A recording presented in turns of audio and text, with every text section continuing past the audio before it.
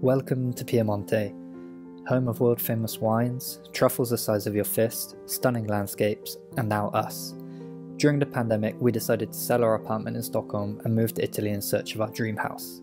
Just a short drive from the Ligurian coast and the buzzing city life of Milan, Langer in Piemonte was the perfect place for us to start our Italian adventure. In December 2021, we got the keys to our abandoned farmhouse and now in early 2022 have begun renovating. Follow our journey and progress as we restore this 100-year-old rustico into our dream home. Again? Yeah. Hi, and welcome to our Italian dream house. So, we finished tiling the bathroom and the next step is to build the sink. What do you call it? Commode? Yeah, I don't know what the English word is. The commode for the bathroom. We got one from IKEA in the style called Godmorgon, which we will pimp with some other handles. We're gonna have a different top on, different legs. So technically the structure is IKEA, and then hopefully you can't tell that it is. And I've been challenged because the Swedes, we always brag about how good and quick we are at assembling IKEA furniture. But we pretty much learned that in school. So I've been challenged to see how long it will take me to assemble this thing. And I'm thinking, you're gonna be in for a treat.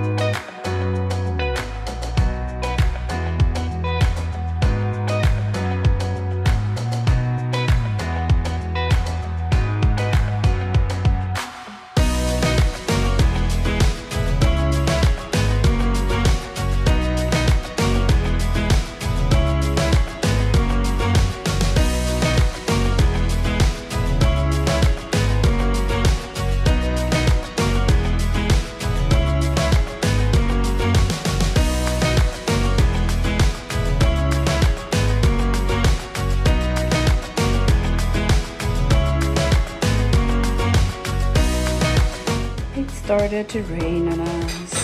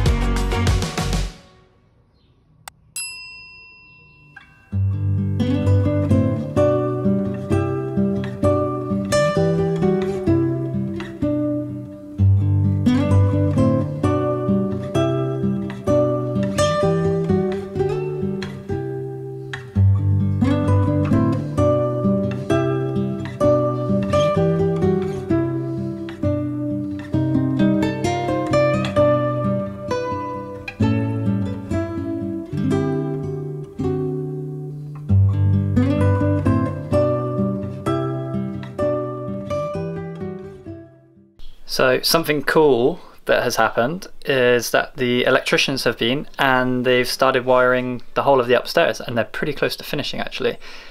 They've been here 1.5 days and they just kind of ripped through, 2 guys laying cables, pulling tubes through the walls, drilling, cutting, and yeah, they've made amazing progress and it feels like an amazing step in the right direction. So that's cool. Let's have a little look at what they've done. So they've been up in the attic, up in the loft, pulling tubing through, putting in light switches, running cables for sockets, and this is all the master bedroom.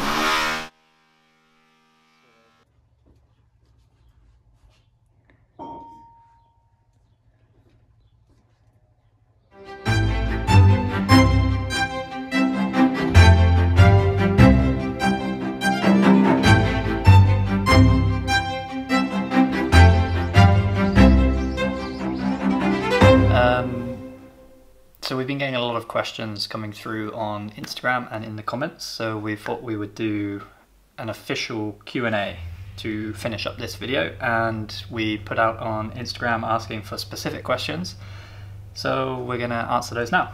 Great. You've got the list there? Yeah, absolutely.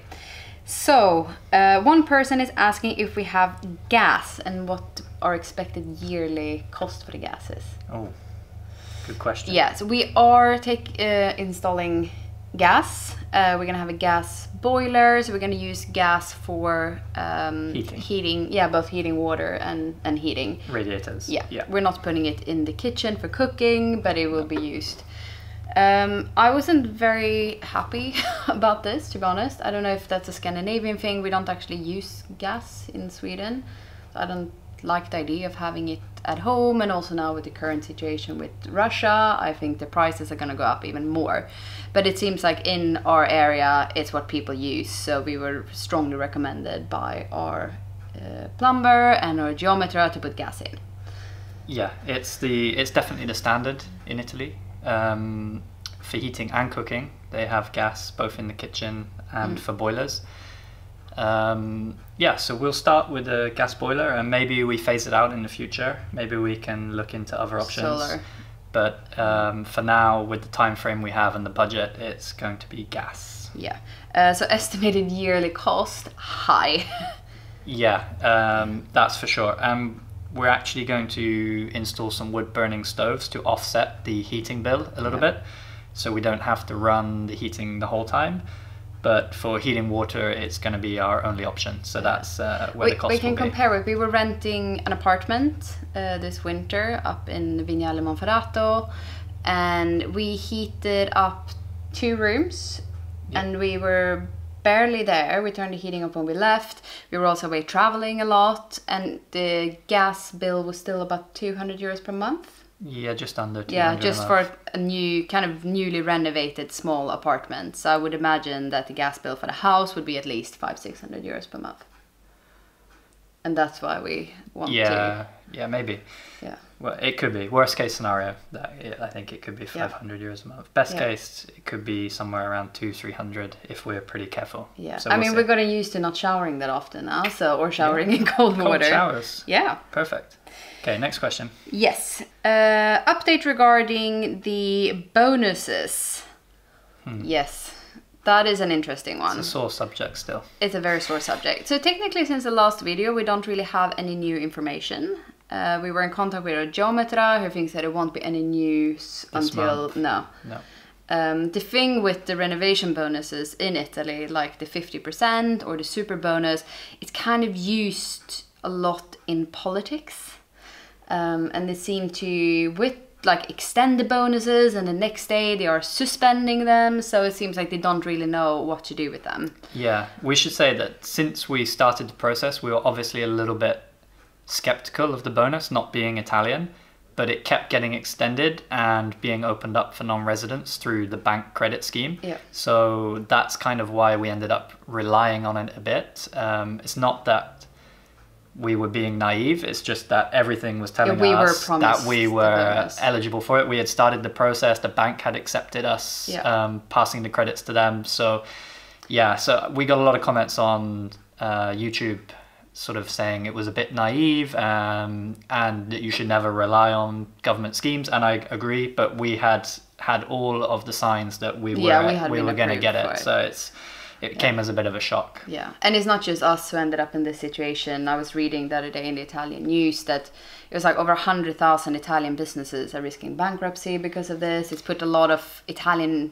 and foreign families in a lot of financial trouble because people have already started the work. So it seems like, from what we hear, they say that they're going to have to open it up somehow, at least for the people who have already started the work. Yeah, it's a big problem because a lot of construction companies have taken on the credit from their clients, and now they're not eligible, so they've taken the cost for their client. They don't get the money from the bank either. So there's a big problem with companies risking bankruptcy. So that looks like there will be a solution coming. Yeah.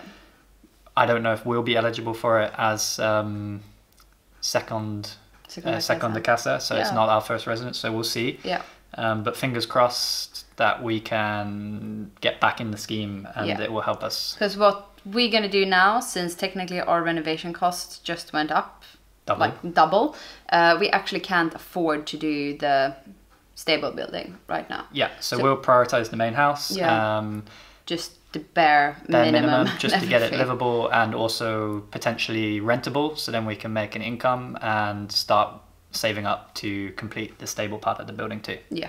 Also, since we don't have a mortgage, obviously we can't go to the bank and just ask them to increase the mortgage to release more money.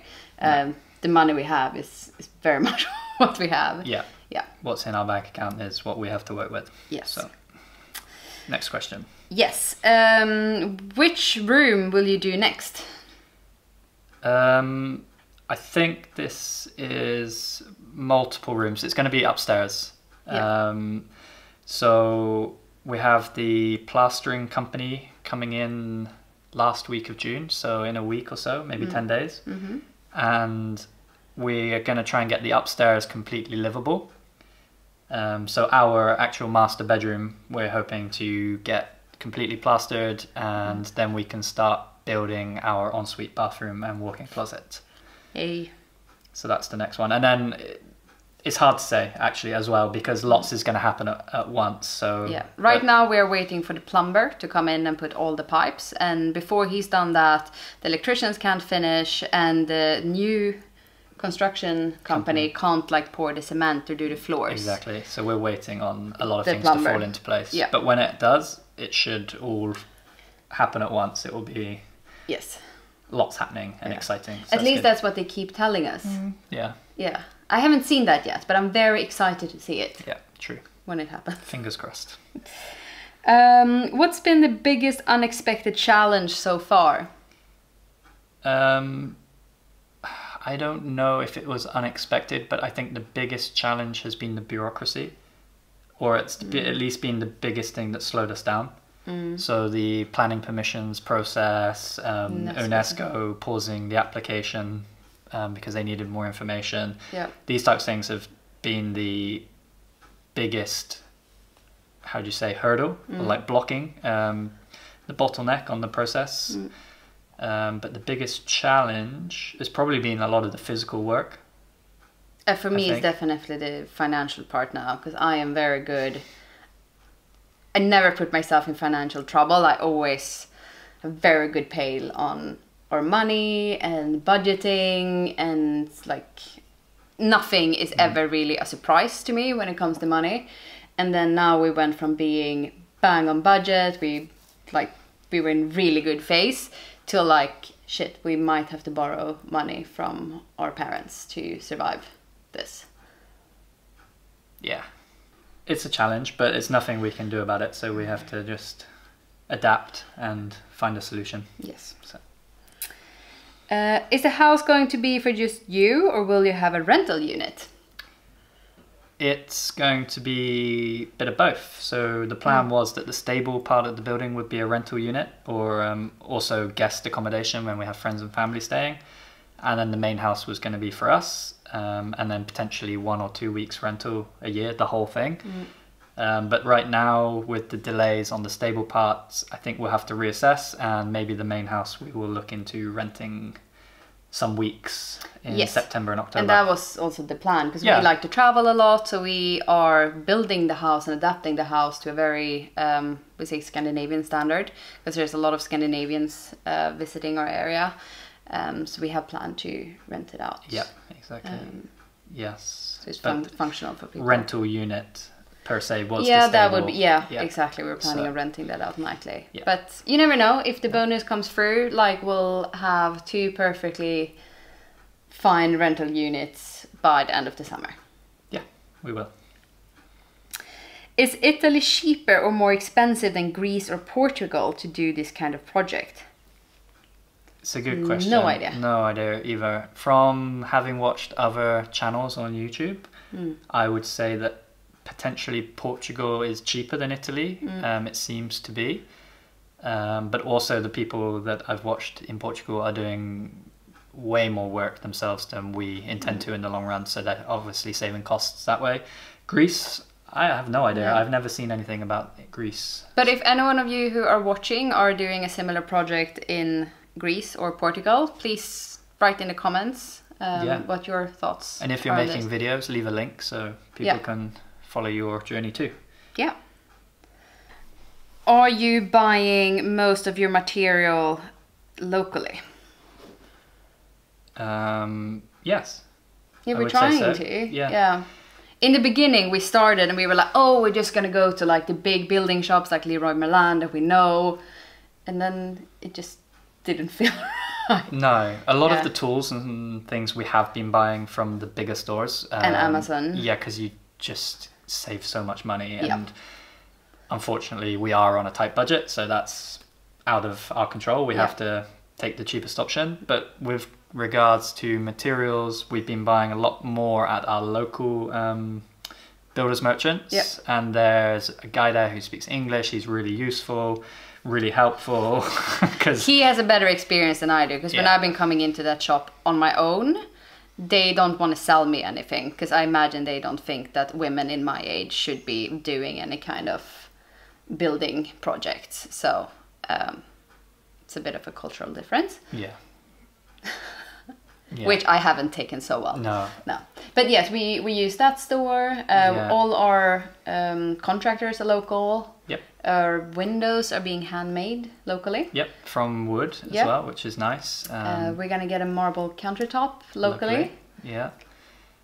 The only thing, we haven't bought like our tiles. We bought from bigger stores, but that was literally a question about budget. If I could afford to buy local tiles, I would have. Yeah, and we have to say they are Italian made. Yeah, from Tuscany. And they, is it Bologna or? Or somewhere just in Tuscany, further south. So they come from Tuscany, which is still within Italy, which is nice. We're not buying things, because a lot of people buy Spanish tiles because they're a little bit cheaper and similar look, but we have stuck to Italian. Yes. Feels good. Yeah, I think so. It's a good balance of local and affordable. And Italians are really good at like the local economy in general. Like they're great at supporting local stores and the contractors. Exactly. It's very admirable. Yeah, in last week's video, you may remember Davide, the Tyler. One of his most important questions to us was where we're buying our groceries, and making sure that we understand that we can get everything within the village and that we don't have to go to the big supermarkets. Our issue there is that we do like to eat quite a lot of Asian food, which is not readily available. No. So then we have to go to the bigger supermarkets to get that. But otherwise we are trying to stay local and help the local economy. Yeah, absolutely. Are you having a custom-made kitchen built? I wish. Yeah. No, unfortunately. Custom-made, built by me with some help from IKEA. Yeah, it's definitely not custom-made. Unfortunately, we can't afford that. But what are we doing? We're pimping an IKEA kitchen. So we're going to repaint the fronts into a colour of our choice, put new handles, put our own workbench, our work surface, a marble one we're going to get made. We have all Bosch appliances that we're putting in.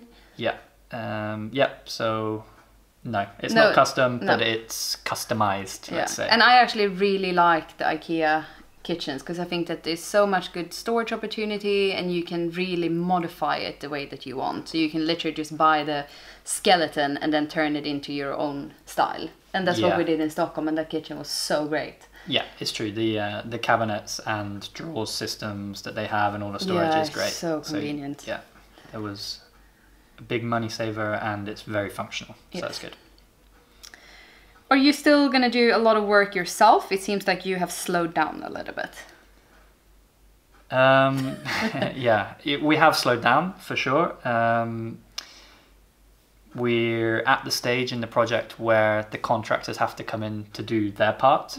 The bits we're not allowed to do, so all the electrical, the plumbing, and the structural work, which is current phase of the building project. Basically, once that's done, then we can come back in, We're not really sure how much we're going to take on. Depends on budget, of course, but there's going to be bits of plastering to do, decorating. I think now we've reached a stage, like before with the bonus, we were like, oh, if something is just costing us maybe $1,000, then we might as well leave it to the builders because it's technically just going to cost us 500.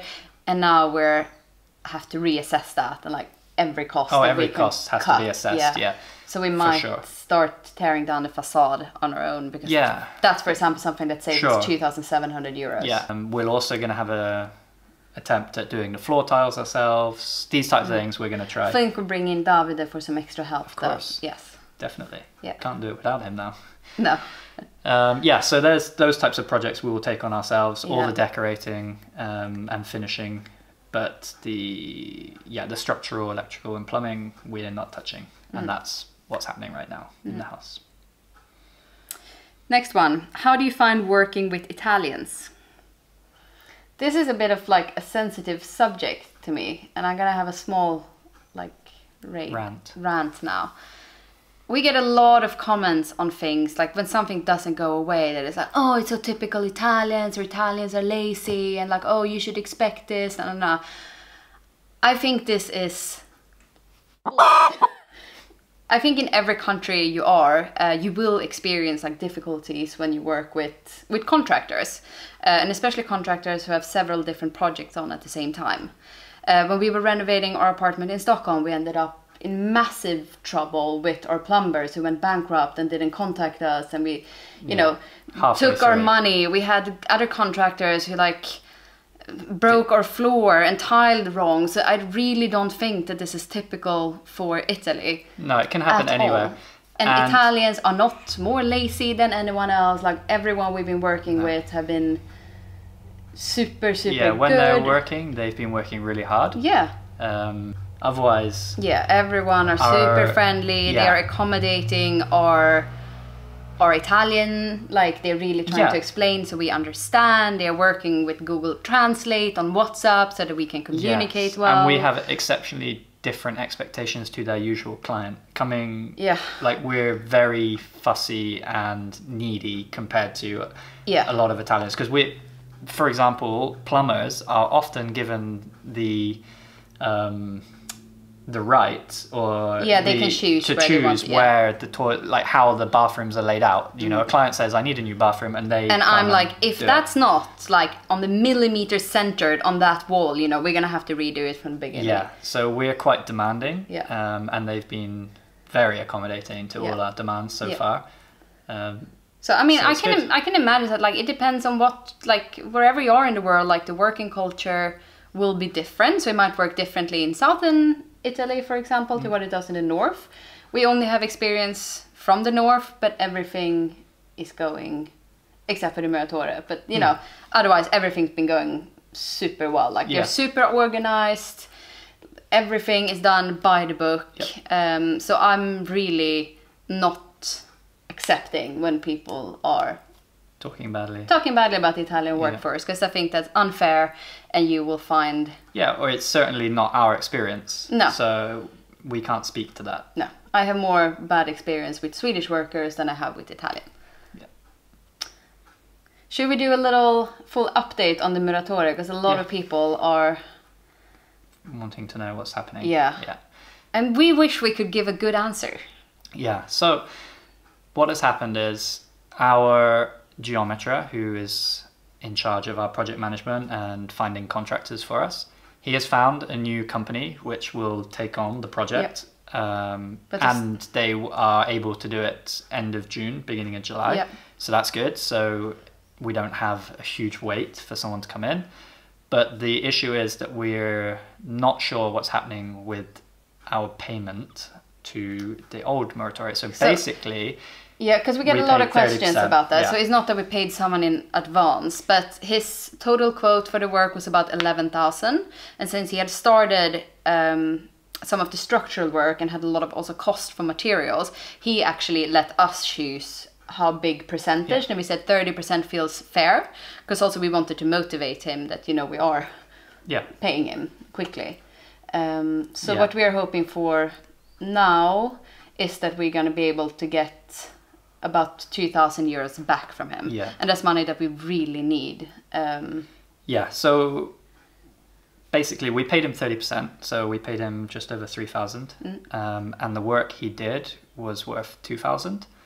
But we actually helped him. We actually helped him with a lot of the work, so we think it's unfair that we pay the full 2,000 when we had to do a day. We had to do a full day of clearing out the wall, and also he had left a piece of wall in the middle of the room to take down. Yeah, so this is where the dispute begins. Yeah. But we're pretty assured from our geometra that we will be getting at least 1,000 back, because he has only done 2,000 euros worth of work. But he doesn't seem to be in a hurry with this to give us the money back. Yeah, but that's by the by. The thing is that all the quotes that we've got for the work, they go through the commune. The commune has to sign off that the worker has a certificate that he can come and do the work from us, so they know what he's done and what he hasn't, how much he's been paid. So it looks like it will be mediated at some point, but we're not sure when. Yes. Yeah. But I'm really happy that we found, or that Andrea found us a new muratore who would come in with 5 guys. They seem to be like super pumped to get the work started and finish it. So yeah, for sure. And they also will be responsible for the plastering, so that's great. Yes. So they basically are gonna just tear through the house, get it all done. Yes. This was actually all of the questions I had. Is there anything you want to add? Any brilliant question on your own mind? I don't think so. I think it's been quite a long video already, so should wrap it up. And next week will be absent. It might not be a video next week. No. But the following week we'll be back at the house and we'll be seeing what progress has been made by the electricians and plumbers and everybody else. So fingers crossed. Who we need to chase down. Yeah, fingers crossed something will be happening. Yes. Cool. Well, thank you so much for watching, and please do consider liking and subscribing, giving the notification bell a ping, because it really does help us out. And you follow us on Instagram under our Italian Dream House. And we'll see you next time.